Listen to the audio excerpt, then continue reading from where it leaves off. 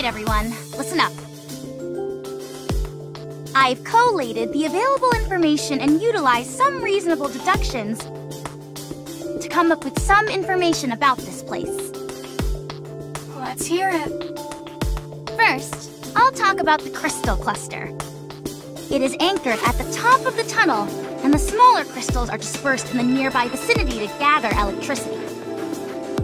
Once a sufficient amount of electricity has been gathered, the crystal is transported here. The tunnel is the passageway used to transport said crystal. Everyone following me so far?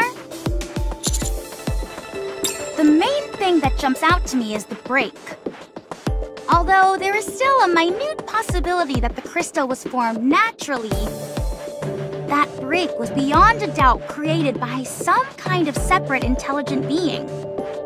It is not a particularly sophisticated mechanism, but that is beside the point. What's important is its placement inside the crystal cluster. This tells me that this entire process I've just described was intentionally designed by someone, or something, and that crystal being transported is part of that individual's design. Unfortunately, at this point in time, there is no way for us to find out who that someone is.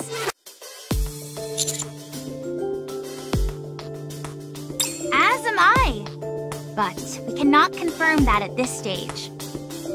With that being the case, we can only move on to the next question.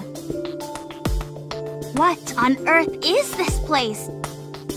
During your reconnaissance mission, did you notice any crystal structures similar to the crystal cluster? Yes, we did. However, they had lost all their luminescence and displayed various cracks and fissures. Look closely at the ground underneath us. There is still a minute afterglow there. Not only do these lines all stem from the crystal cluster, but they all converge at the same spot.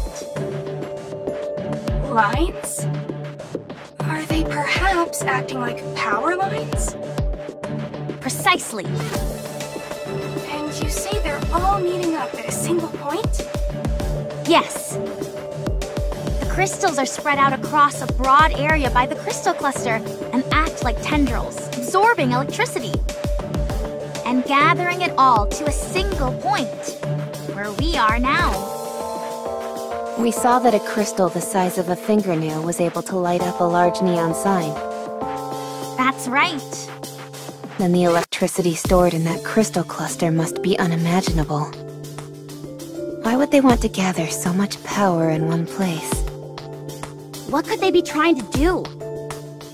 What can you do with that much electricity?